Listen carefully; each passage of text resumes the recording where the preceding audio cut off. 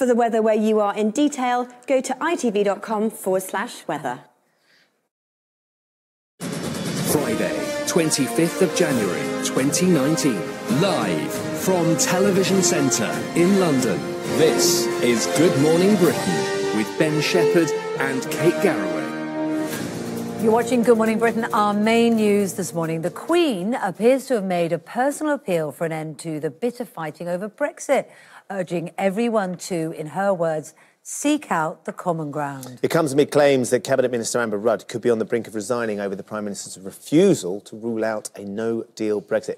Nick Dixon is at Buckingham Palace for us this morning. Morning, Nick. So just how significant is this apparent royal intervention?